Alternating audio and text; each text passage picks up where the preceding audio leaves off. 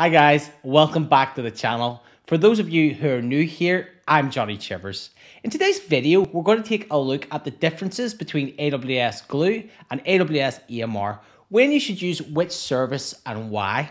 It's a question that comes up in the comments quite a lot. Why would I use AWS Glue when I have EMR? When should I use AWS EMR over AWS Glue ETL?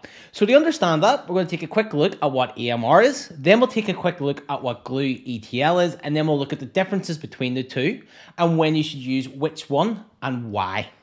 So firstly, what's EMR? EMR stands for Elastic Map Reduce, which is now just called EMR by AWS.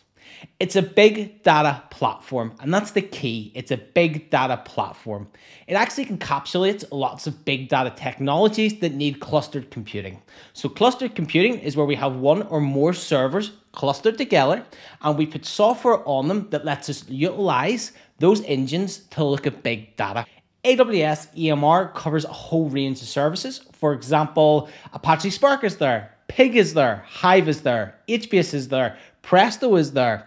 And that's just some examples. There are more. I'll leave a link in the description and you can go read. It's a big data platform that you can use to look at data, interrogate data, extract data, transform data, load data, run ML queries across it if you want. AWS Glue is a serverless extract, transform, and load service. So it's serverless, so we don't have to manage anything. And it's for extract, transforming, and loading. So it's when we want to ETL data. And that's the first fundamental difference. It's ETL tool. AWS look after all the compute for us, but under the hood, it's Apache Spark running on containerized EMR. You don't have to know anything about it. AWS look after everything for us. At the fundamental level that we're interested in, all we do is type some ETL code in PySpark or Scala, and AWS provision all the other compute resources for us, and it runs that script that we've created against the data. So it's a hands-off service used for ETL. So when should I use EMR and when should I use AWS Glue? As we've already said, AWS Glue is a serverless ETL solution. So at its first principle level, we should only use Glue when we're doing ETL. Side note, there are other things AWS Glue can do, like ML learning, before everyone goes mad in the comments. But we're looking at this at first principles. Really, Glue is an ETL tool. So if you're doing ETL, then you can consider Glue. EMR also has Apache Spark running, so it can also be used for ETL. But why would I choose Glue over EMR? EMR, although it's a managed service by AWS, it still requires some fundamental understanding of clustered computing. So EMR provisions the nodes we need for clustered computing. It installs the software that provides the engines that we need to carry out our big data transformations.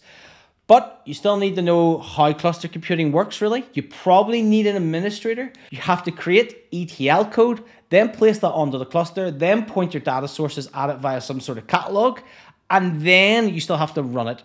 That means that there's a lot of overhead to EMR. There's a lot of infrastructure cost to EMR. Glue, on the other hand, is much simpler. You've got a Glue data catalog that you register some data in. You create some jobs using Scala or PySpark, and then AWS takes over and manages everything for us. We don't need to concern ourselves with underlying clusters or nodes or even the Apache Spark engine itself, really, at that kind of detailed level. AWS are looking after this for us. Therefore, if you're doing anything other than ETL with big data, such as machine learning algorithms, or you want to use some sort of Presto engine and you don't want to go near Athena, you're forced onto EMR. AWS Glue is strictly for ETL at its first principle level. However, there is an extra cost associated with AWS Glue compared to EMR. As AWS are managing the cluster for us, the compute, and all we're really doing is firing some code at it, there is an overhead cost.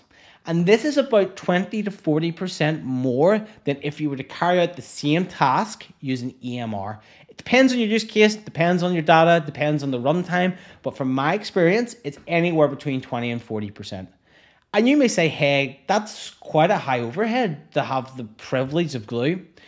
But where I find you make the money back is in two places. Firstly, in the real world, including companies that I've worked for, provision EMR clusters for the entire working week. And that's because of the amount of overhead that goes in, especially in enterprise businesses, to making that EMR cluster secure. You don't tear it up and bring it down all the time. That means that there's a lot of idle time that cluster you're paying for and it's not actually performing the tasks. AWS Glue, you only pay for what you use by the second, so you're only actually paying when you're computing. And that is where the first cost saving comes in. Yes, you may be paying 20 to 40% more, but you're not actually using the EMR cluster 80% of the time. Therefore, Glue works out cheaper. And then there's the human resource element of cost that comes into play with an EMR cluster. Although AWS provision the nodes, put it in a cluster, and install the software that we need onto it, there's still quite a lot of admin to fully run an EMR cluster at production level. You really do need a Hadoop kind of infrastructure specialist and admin, and this obviously costs a fair amount of money. Therefore, usually in terms of just pure ETL, it can work out cheaper to use AWS Glue because you no longer need that resource. Of course, AWS EMR has its place with ETL. AWS Glue can provision 100 DPU units. That gives you 16 gig of RAM per unit, so you have 1600 gigabits of RAM at max capacity, and you get 4 CPUs per 1 DPU, so you can actually have up to them 400 CPUs. Therefore, if you have ETL transformations that are going to need more than 400 CPUs and 1600 gigabits of RAM, you're going to have to go to EMR. And at that stage, you're probably going to need a Hadoop admin anyway because your code's going to be that complex, and it really makes sense to move the EMR over Glue. EMR also makes sense still for machine learning. If you've got complex machine learning algorithms, it's a lot easier to use EMR Studio and spin up an EMR cluster and carry out ML than do any of that in Glue, even though Glue does have ML algorithms now inbuilt. Personal experience, EMR is still the go-to tool. And finally, if you're used to using your cluster to interrogate data, like look at it like a data analyst, then you're still going to need EMR to do that. AWS Glue isn't really good for looking at data because you have to create jobs.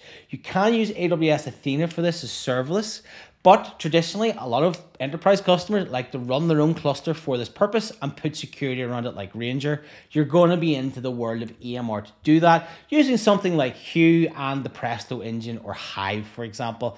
And those tools are only available on EMR.